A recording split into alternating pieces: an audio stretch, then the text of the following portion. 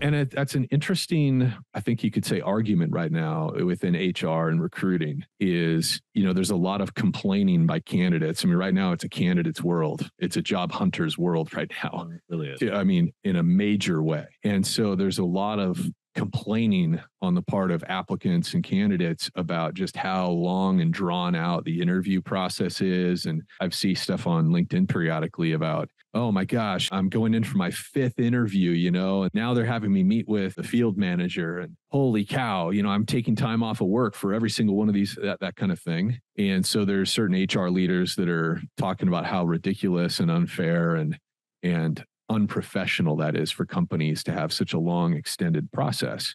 And I'm like, yeah, I can understand that. Maybe as a job hunter that feels that way. At the same time, part of me is like, don't you as a candidate want to know?